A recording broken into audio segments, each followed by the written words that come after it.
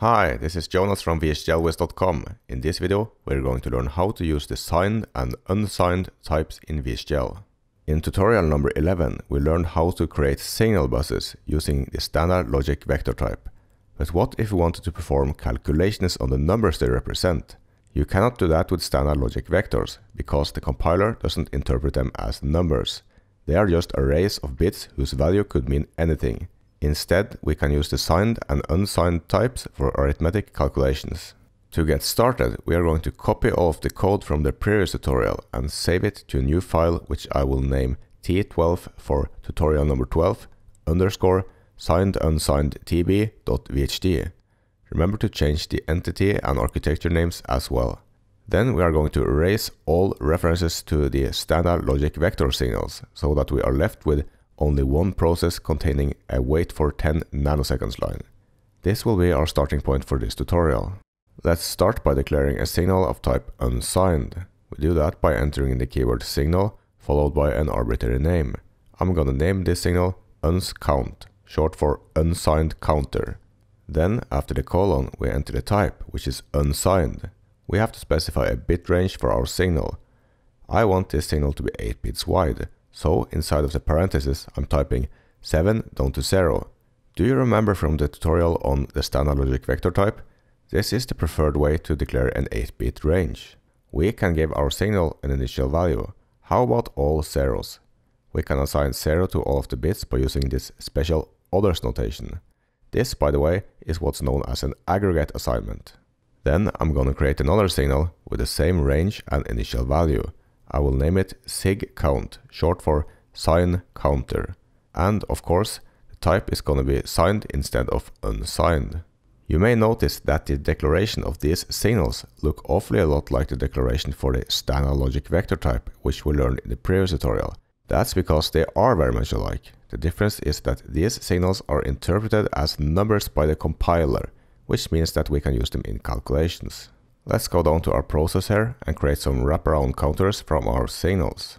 That the signal is wrapping, by the way, just means that when the signal is counted upwards and it reaches its maximum capacity, the value wraps back to the lowest possible number again, just like the odometer of your old car would, if you were unfortunate enough to own it for that long.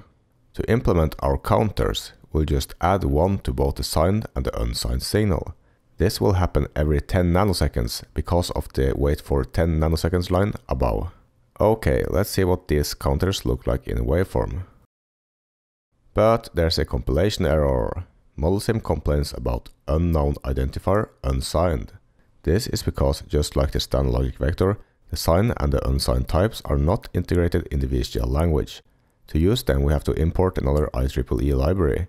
We do that by typing use IEEE.numeric_std.all semicolon. Let's try once more to get this simulation going. Just a quick tip about the waveform window. By default, the signal names in the waveform window include a complete hierarchy, including the module name. They tend to become quite long and take up much of the horizontal space in the window. In the lower left corner of the waveform there is this button. When you hover over it, the tooltip says Toggle leaf names, full names. When we press it, boom, no more long names. Trick number 2. By default, the signal values are displayed with their base type. They all start with 8, single quotation mark, H. This means that ModelSim displays it as an 8-bit hexadecimal. Down here in the command prompt I can type in radix no show base. Now we have less clutter in the waveform, which makes it easier to work with. If you want to make these changes permanent, you will have to add these commands to the ModelSim ini file. Alright, back to our signals. We see that the signed and the unsigned signals behave alike. They both have counted from 0 to 9, but we have only simulated for about 100 nanoseconds. Every time I click the run button, by default, the simulation runs for 100 nanoseconds. I'm gonna keep clicking the run button until we can spot the wrapping point for these signals. And there we are. They both wrap from hexadecimal FF back to 0 again, which makes sense since both signals are 8 bits wide, and FF is the largest hexadecimal value that an 8-bit signal can represent. If we expand the signal, we can see that at the wrapping point, all bits are 1, and then they go back to 0 again, just like in the example with the odometer. I'm now creating another signal which I'm giving the name uns4. This is going to be a 4-bit unsigned signal, which I will give a default value of binary 1000. Then I will declare another 4-bit signal with the same initial value, but this one using the signed type. Now I will create another signal which I will give the name uns8, and you guessed it, this is going to be an 8-bit unsigned. Let's give it an initial value of all zeros. One last signal to create, the equivalent 8-bit signed type. We have now created 2 equivalent 4-bit signals and 2 equivalent 8-bit signals. One of each is signed and the other are unsigned. What I'm going to do now is to add these signals we just created. Every 10 nanoseconds this line will be executed, and the 8-bit signal will be incremented with the value of the 4-bit signal.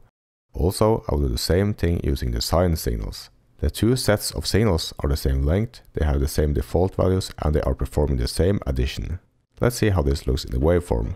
First, we see that the signed and the unsigned 4-bit signals have the same hexadecimal value of 8, which is 1000 in binary. By the way, numbers in the waveform are displayed in hexadecimals by default. You can change this to binary or decimal, but I find hex the most convenient for comparing raw values of vectors. The 2 8-bit signals both start at 0, which is not surprising because that's the initial value we gave to both of them. But after that, they behave completely differently. The unsigned 8-bit signal is incremented by 8 every 10 nanoseconds, as one would expect. We gave the 4-bit unsigned signal a binary value of 1000, which is 8 in decimal, so this behavior seems logical. At first it's 0, then 8, then 16, then 24, and so on. The signed 8-bit signal, on the other hand, is behaving completely differently. Initially it's 0, but after the next step it's F8, which is 248 in decimal. Then after 10 more nanoseconds it becomes F0, which is 240 in decimal. The unsigned signal is counting forwards, but the signed signal is actually counting backwards. The explanation for this behavior lies in how arithmetic calculations are realized in digital logic.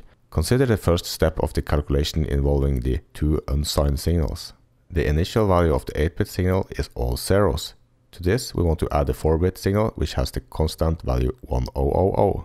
The 2 signals are of different lengths, so the compiler must extend the shortest signal. Because this is an unsigned signal, the shortest vector will be extended with zeros. Finally, the addition is performed just like you learned in primary school. Now, let's have a look at how the same calculation is performed for the 2 signed signals. The 8-bit signal has an initial value of all zeros, and the 4-bit signal has the binary value 1000. We want to add the 2 signals, but they are of different lengths. The most significant bit of any signed signal is known as the sign bit. By the way, if you don't already know it, the difference between a signed and an unsigned type in computer programming is that the signed type can represent both positive and negative integers, whilst the unsigned type can only represent positive numbers and 0. And this bit right here, in the leftmost position of the signed vector, is the sign bit. If the sign bit is 1, then this is a negative number, and if it's 0, it's not. Because of the way arithmetics work in digital logic, the 4-bit vector is extended to 8 bits using the value of the sign bit as padding for the remaining bits. When we add these 2 numbers, we get 1111, 1000, which is F8 in hexadecimal notation. To sum it all up, the unsigned value counted upwards because the 4-bit unsigned signal was interpreted as a positive value of 8. The 4-bit signed signal, on the other hand, was interpreted as a negative value of 8 because of the sign bit at the leftmost position. That's all I had for you in this tutorial about signed and unsigned types in VHDL. If you are coming from a background as a computer programmer, digital arithmetics shouldn't be new to you. You've heard it a million times. What's new in VHDL is that the vectors may have any lengths. 4 bits, 5 bits, or 100 bits. The length is determined by you. If digital arithmetics is new to you, I suggest you read up on the subject. It's important to understand. You will have to learn it sooner or later, so why not sooner? Head over to Wikipedia and read the article on 2's complement. It's not that complicated, it's just primary school mathematics performed using binary numbers. Until the next time, thank you for watching and check out VHDLwhiz.com for more tutorials and blog posts.